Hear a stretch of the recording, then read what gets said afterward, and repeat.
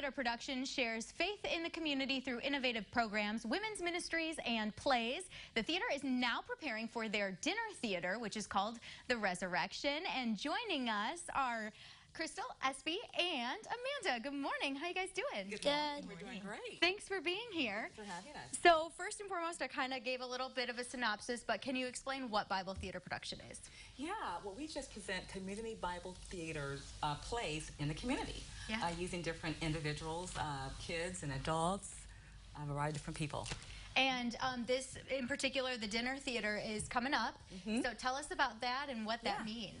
Well, we're excited about that, and since Easter is right around the corner, actually next month, right? Yeah, so we want to be able to present this production, the Ressurection, about the resurrection of Jesus Christ. And so it's the weekend before Easter. And so we're excited about that. We also have a kids scene that's going to be performing. And Espy here, she performed in our kids program last year. So we're excited to have her here as well. So Espy, how was last year? It was really fun. What did you do in the performance last year? In the performance last year, we did David and Goliath. Fun. And who did you play? A sheep. You were a sheep?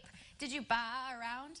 Yeah, that sounds like fun. And Amanda, you've been a part of it as well. Tell us the experience and what it was like and why this is good, especially for the kids. Well, I'm Sarah Beth's parent, and I was more of a parent for her, in this role for her. And we were able to see Sarah Beth just blossom through being a part of this play.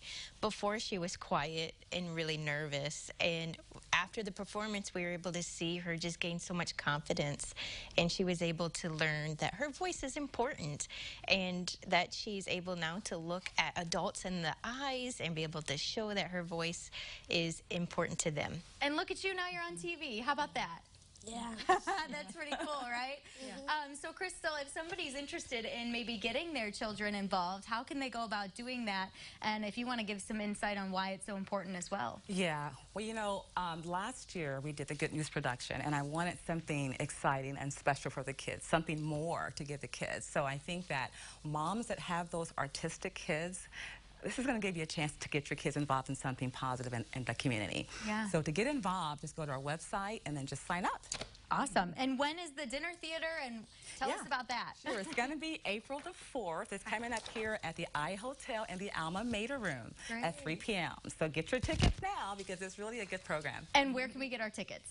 Online at chmbibletheater.org. So easy, Purchase right? ticket tab, yes. All right. Thanks so much for being here, ladies. You did a great job. We'll be right back with more of the morning show right after this.